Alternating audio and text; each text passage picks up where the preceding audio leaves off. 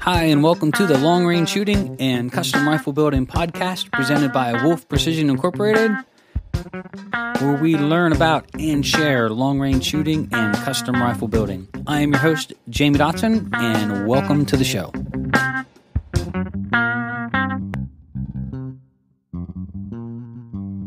Hi, and welcome to episode 176 of Wolf Precision's Long Range Shooting and Custom Rifle Building podcast. I'm your host, Jamie Dotson, and welcome back to the show. In this episode, we're going to be continuing on our custom rifle building series, and in this one, we're going to be talking about barrels. Some food for thought, some things you might not think about, and some problems when it comes to your reloading process. So we want to share some time talking about the dangers and damage you can do to your nice new barrel as well. So it ought to be a great podcast. So without further ado, here we go. So before we get started, I want to say a quick thank you to TriggerTech. TriggerTech makes great triggers. They're made from our great Canadian friends in the north. They are probably one of my favorites because they are safe, they are easy to install, and they are easy to adjust. We recommend them for all of our rifles here, whether it's a custom rifle or a kit build. You can learn more about TriggerTech and all the great models that they offer over at triggertech.com. That's triggertech.com. We'd also like to thank MDT. MDT is a great chassis manufacturer. We talk a lot about them here on our podcast. We actually use several of them here at our long range shooting school, and I personally own one or two myself, including the new J. Allen. One of the things I like about MDT is they're a big enough manufacturer that they keep their lead times down. So they're big enough to stay ahead of the lead times and yet make super high quality. They haven't lost touch with what started their company and what keeps them going today. So they make lots of different makes and models, including the Oryx, an entry level that we think is a fantastic chassis, right up to the new J. Allen that they reintroduced, and we have one here on my personal rifle. So if you want to learn more about upgrading your rifle with a chassis, stop over to mdttac.com. That's mdttac.com today. So where to begin talking about barrels? This has been a great conversation that we've had here for a while. We have several rifles that we just finished, we just built. We get a chance to play with them all the time. We have them in our machine shop. Barrels really is the blood of what we do here. So if you think about what we do as custom rifle builders, the receiver is the heart. That's where it all happens. And then getting everything together properly, making sure that you have a well-built rifle, making sure that all the machining work is done correctly to accept the bullet into the barrel, which we call the ACE system. And then you get into the rifle barrel itself. But the barrel, I would say, falls into a category that is sort of the lifeblood of the rifle. And the reason I say that is if you think about how blood flows through the body, if you cause issues in your arteries, you cause issues with your health. And the same thing happens when you start talking about and thinking about rifling in a barrel. Not only that, but you have to take the condition and the materials that the barrels are made out of. So I could probably spend 5 days talking about rifle barrels. And I'm going to try to narrow it down to about 15, 20 minutes, just hitting on some of the highlight points. But I think it's overlooked as just a tire is a tire, in that an airplane is an airplane, or that a motor is a motor, or that a boat is a boat. We launch it up as it's just part of the rifle, but when you start looking and diving behind the curtains a little bit here and saying, what really makes a great shooting barrel, all bets are off. Most people really don't understand the art of it, the craft of it. I think there's a little bit of witchcraft involved in it on how some of these guys figure some of these things out. It's nothing that I would like to actually do here. There is such an art. I think it would take you a decade just to be able to make a good barrel. And then to make a great barrel, your kids will be making it. That's how long it will take. Look at John Krieger. So when we start talking about rifle barrels, there are so many ways that rifle barrels are made, and some are purpose-driven. So if you think of the hammer-forged barrel, I really think the finishes on a hammer-forged barrel are really nice. I think they last long. I think they're great for battle weapons. Think of like AR-15s and such, where they can hammer-forge the chamber into and make the rifling at the same time. It sort of makes sense manufacturing-wise. And the rifling isn't actually all that bad, but talking to the people who have the machines, they don't lend themselves well to accuracy when it comes to thinking about putting it in a precision rifle. So Most of the rifles that they're going in are capable of shooting good and some great, but none are at that competition level. And that is coming from the people that make it. Now, I'm hoping that as future goes on and technology evolves, that you're going to see barrels come alive. You're going to see new processes being introduced from the way that gun drilling, 100-year-old technology, and how rifle barrels have been made are changing the industry. And I think technology, or what we consider machining tools, think of the CNCs and what we're able to do now, you might really start to see some things come up that allow us to really take and make some world-class rifle barrels. And I think you might see that technology improve them. So right out of the gate, hammer forge, not for what we do here. Then you get into the argument between button rifled and cut rifled. That part, I think I'm okay with either. I think a really great button rifled barrel has huge potential for great accuracy. IBI has proven that. Schillen, Hart, they all use button rifle barrels. Think of Lothar Walther, the oldest barrel maker in the world, button rifled barrels. These are a very easy way to build barrels. Some say they don't shoot or they don't last quite as long as cut rifled. Some say that when you do the cut rifle barrel, you can do a little bit better job in cutting the lands and grooves rather than swaging or forming them with a tool. I would agree. Others say that, it's the processes that are the secret, besides good tooling, and we'll come back to that. But I'm okay with button rifle barrels. I have no qualms with it. They have set world records in bench rest for many years. Some would argue that they don't last quite as long as cut rifled. I don't know if I see the evidence. The other thing that you hear a lot of people say that when it does give up its ghost, it gives it up very fast. So think of if you're shooting a cut rifle barrel in .308 with 10,000 rounds through it, your groups are just going to keep progressively opening up. But what the rumor has, and again, none of this really has statistically been proven, is that when a button rifle does finally give up its ghost, it's like all of a sudden the rifle will just stop shooting. Now, I don't know if that's true or not. We have IBI barrels here, and we have not seen that. But we don't have hundreds and hundreds of thousands of rounds, anecdotal evidence or statistical evidence to prove it or disprove it either way. And then you get into cut rifle barrels. And with cut rifle barrels, think of Krieger. They're able to basically form the rifling by cutting and removing material away rather than swaging it, which is what a button does. Totally different process from cut rifled. Cut rifled is slowly going pass by pass and starting to shave away material from that barrel, forming the lands and grooves. Quite different from button rifled. My experience with cut rifle barrels is, think of Krieger, is they shoot great. They machine well. I think their finishes are fantastic. They do hand lap them afterwards, and their consistency and their hand lapping makes fantastic finishes. But here's where I'm going to stop and go back to 3 or 4 more important things than the actual brand that's stamped on the barrel. First, I want to start back with where the steel comes from and the processes that they go through just to get it ready to turn it into a rifle barrel. A lot of your rifle barrel makers, per se, buy open stainless steel on the market, 416 or something like that.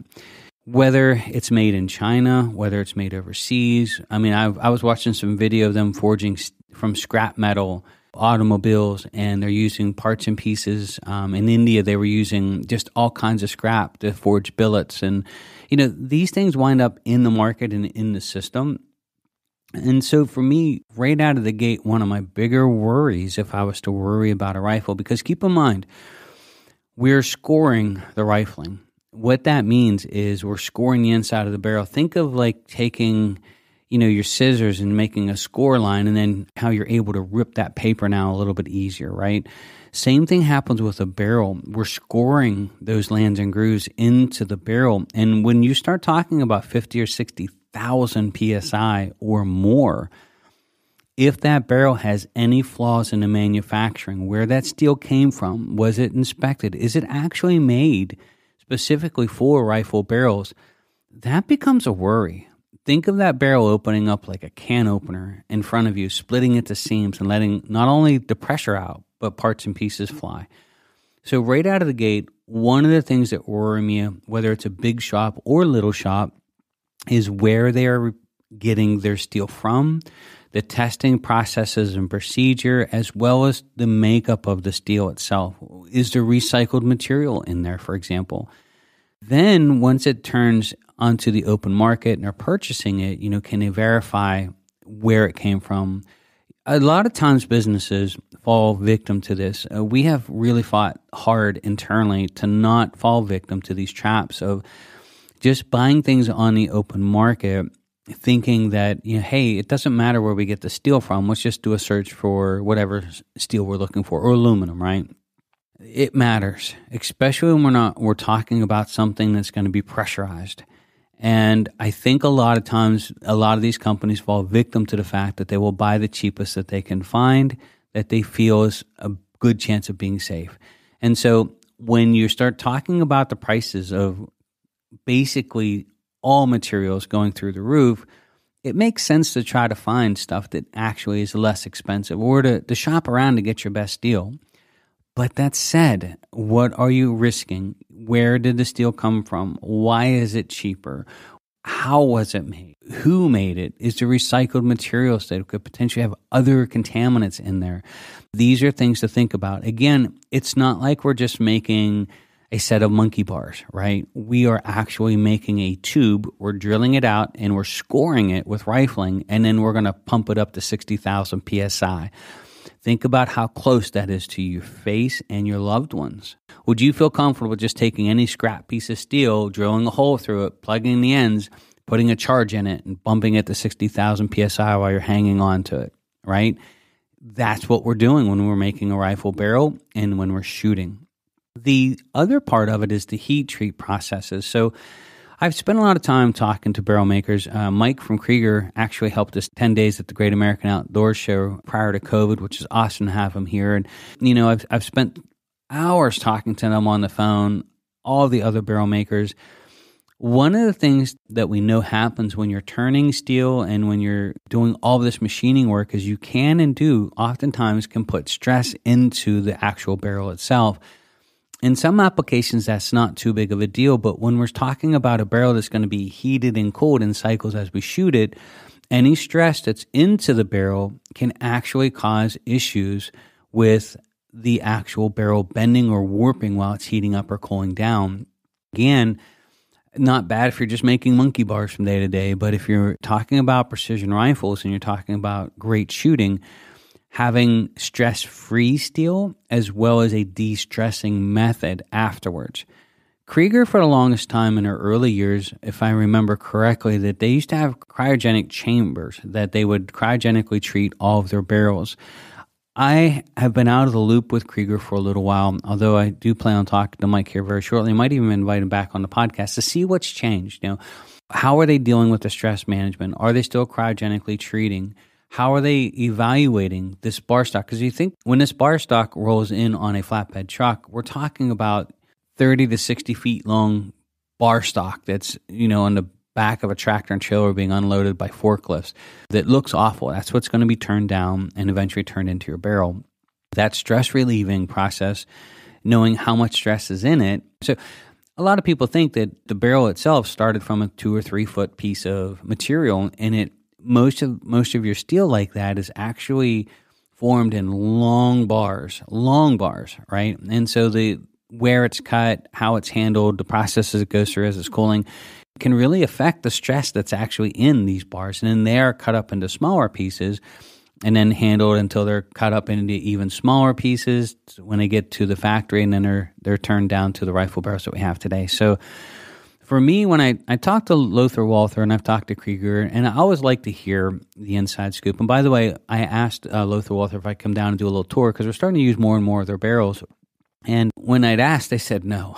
They said, you can come down and visit, but we don't allow people to tour the shop. They keep a lot of these secrets close to their chest. Keep in mind, they're the oldest barrel maker in the world.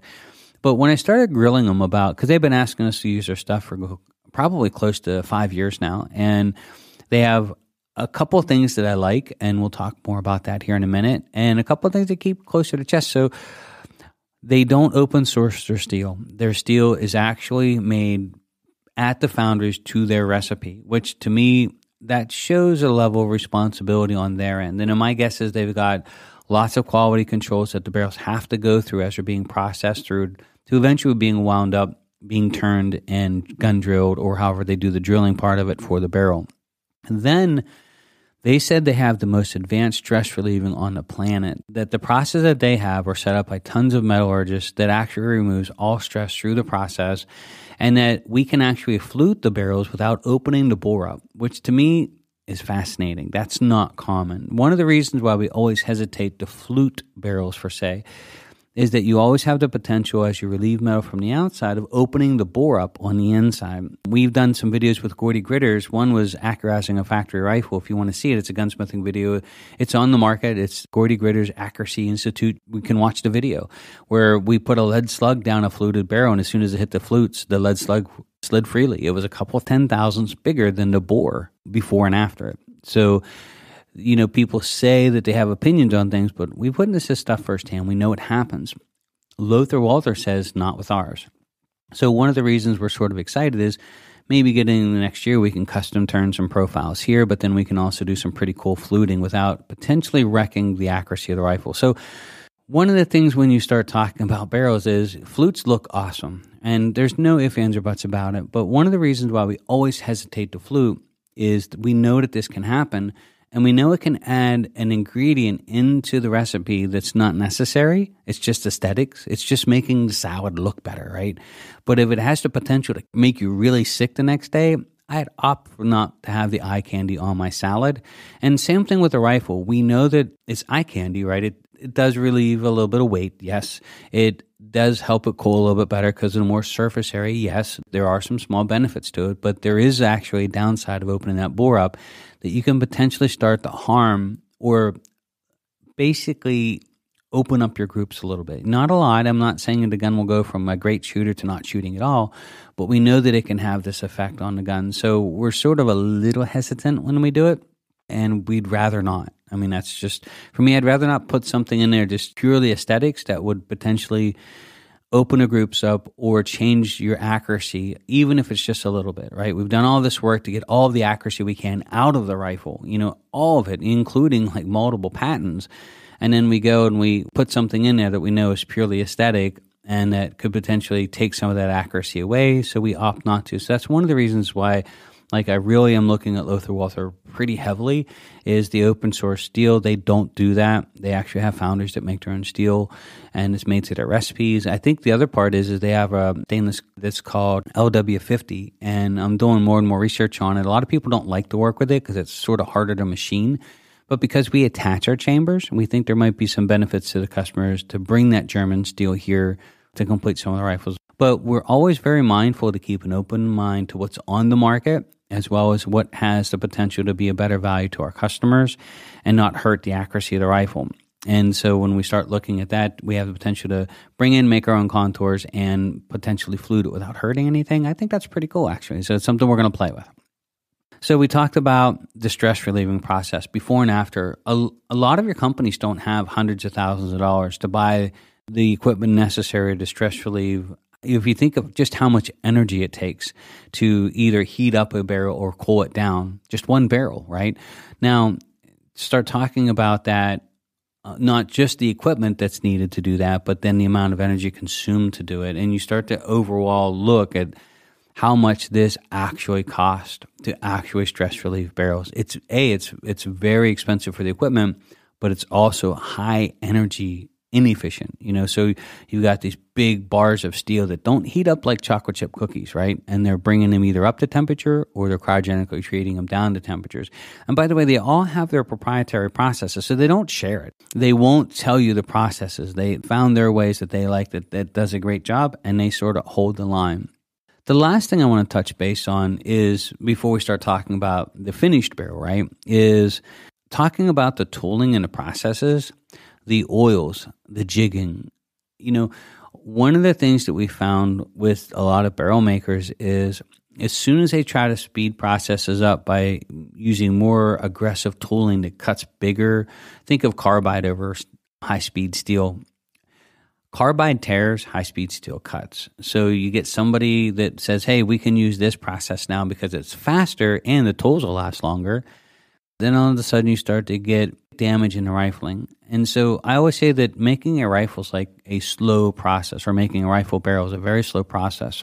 And anything you do to speed that process up, just like anything else, you have the potential to cause issues. And I always say when you start talking to companies, it's the companies that are willing to spend the money to change the tools out fast, pay attention to tool wear life, and also know that, hey, we can only go so fast, and these are the type of tools that we have to use, or else we potentially damage or scratch or booger up the rifling. And there's a couple companies that have done this. Some of the most popular brands on the market today, we got one in here, and I don't like to throw brands under the bus here. That's not what I like to do. Everybody makes products that they think is great and that hold to their standards. It might not be ours, but it's theirs, and that's their business. I would never step on somebody else's business and say, this is why we don't use them, right? But that said, there are some really popular barrel makers out there that we just won't use. If you look on our website, you'll see we only use IBI and Krieger, and we're stepping up and starting to use a little bit of Lothar Walther. And the reason being is, for example, it's a really popular barrel, MPRS, and without mentioning any names whatsoever. The barrel was brought in here to look through with a bore scope, and Richard was it was for his, it was an AR, and Richard was looking through the barrels. It was a name brand barrel, like top of the line. And I got the bore scope out, and I said, you want to see something interesting? Before you look in there, I'm just going to warn you, it's not going to look like a Krieger. And he looked in there, and he pulled his head back. He was like, that's flipping terrible. And it is. So what he was looking at was the tooling marks. So they sped up their processes. They feel that it doesn't hurt the accuracy, but visually, you don't have that really nice finish in there. You got all these little like tooling marks and cuts and tears, and yeah, they're polished out, but you can still see them. They're all in there. And for me, that's a no-go. And so when we look at barrels, we don't just look at brands, and we don't just look at, we want to know the processes of where the steel came from, the heat treating processes, the de-stressing process, how the rifling's made, how they're lapped, and then we inspect the hell out of them here. I mean, we can put bushings in. Like Krieger's so consistent with their bore diameters that we can use one bushing for several different barrels from different lot numbers, and it'll fit within probably 2/10, which is absolutely amazing for holding that type of quality of barrel. But that's what we look for, right? So you have to even go further into the company to say, okay, what tools are they using? What tooling? Are they speeding up their processes and then trying to polish out the lesser quality finish in the end because it's faster? That's what some of these decision makers do. And this is what winds up on your bench when you build a rifle. So you have to be mindful. The barrel is so important even before you start cutting that chamber in there. Everything that's been done to it leading up to you already has spoken as to how that rifle barrel is going to perform. So it has to be a quarter-minute gun before you even start building it. The barrel has to have quarter-minute accuracy potential. If the barrel's been boogered up, if the lands and grooves aren't super nice, if there's potential damage in there that they tried to polish out, if they were using tooling too long or they weren't de-stressing, you've got a gun that's going to shoot terrible before you even start. So that's the other part I want to dive into. The last thing I want to say is be wary of the people that sell barrels on the market. There's a thing called curvature to the bore, and some companies actually fix this by bending the barrels. It's not uncommon. It's been used in major manufacturing for years, but your rifling is bowed, or if you would cut a barrel completely in half from end to end, the rifling is bowed. This is one of the reasons why we developed the ACE system, so we can get a straight throat on the backside. We're not dealing with that curvature because it doesn't start till it gets several inches into the barrel. But then it also has a huge issue with how it handles the bullet. You'll see lots of different things that play out over this, but some companies will actually bend the rifle barrel itself, trying to straighten up the bore on the inside, not the turned on the outside. And whether they contour it afterwards, I don't know their processes. All I know is that if they're bending barrels, we don't buy them. And there are a lot of makers out there that actually do this. So, these are questions that when I was purchasing, or if I was purchasing a rifle barrel, I would be asking these questions. Like, for instance, I asked Krieger this directly. And their answer was, we hold a certain tolerance. And if we find that any of our rifle barrels fall outside of this tolerance, we throw them away. That's a great answer. That's what I would be looking for. But if you ask that question and get somebody laughing like, it's just, no, we don't do that often, only if it really needs it, I would be running away. The last thing I want to touch base on is, and this is so important to me, We just had a rifle barrel come in that had 5 or 7 rounds shot through it. It was, without saying the caliber or whatever, because I don't want the gentleman that did this to be thrown under the bus with the podcast, but I think this is so important. We're getting ready to do a reloading class, and in the reloading class, I talk about all these little cool things that I think can get the most accuracy out of your rifle, make it efficient, make it safe, make it repeatable. But for whatever reason, cleaning brass with stainless steel media in a wet cleaner has really taken hold. And already this year, we've seen 2 rifle barrels come in with damage from people shooting these little stainless rods through their barrel. So for crying out loud, we had a rifle. I'm going to do a video on this next week on our YouTube channel. I'll try to get in there and film it a little bit. We just had a brand new Krieger, has 5 or 7 rounds through it. The customer had sent it in for me to look at it. He had actually bought it off of the internet. So the rifle had been rebarreled multiple times until it wound up in this customer of ours' hands. And then that customer asked us, hey, this guy says he's got like 5 or 7 rounds through it, and I'd like you to look at it, but I actually want you to change the caliber out for me. So I'm like, yeah, sure, I remember that rifle. And so I got the rifle here, and it only had 5 or 7 rounds through it. The guy wasn't lying. But if you look down there with the bore scope, oh my God, you've seen like where the stainless steel media, this is what my guess would be. I'm not 100% accurate because I tried to reach out to the gentleman that sold it, just trying to ask. And of course, he hasn't gotten back to me, but you could see damage in the rifling. And my guess is that he was cleaning with this stainless steel media. And so you got this beautiful lapped Krieger barrel, right? Just perfect from end to end. And then you got dings in the lands and grooves where the media has been shot down and was hitting as it's being shot down your barrel. Real great here, right? And then there were some edges on some, like the lands and grooves have really sharp edges. Krieger's has really nice edges on them where they were torn from the stainless steel media. There's nothing else that they were going to stick down that barrel to do that with 5 rounds through it. My guess is that they were using this stainless media that's sort of, I mean, everybody wants to clean their brass inside and out now. And it's funny how, I don't want to say influencers, but something just sets that seed and all of a sudden it becomes the way that this is the new way to clean.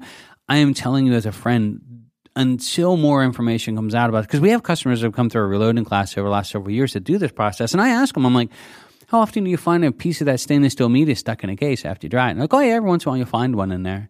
And I'm like, how many do you think you're not finding? So we've already had 2 rifles this year that had this damage in it. And one of them was because the customer was like, yeah, I use this stuff. And I'm like, and let me show you why you don't want to do this stuff, right?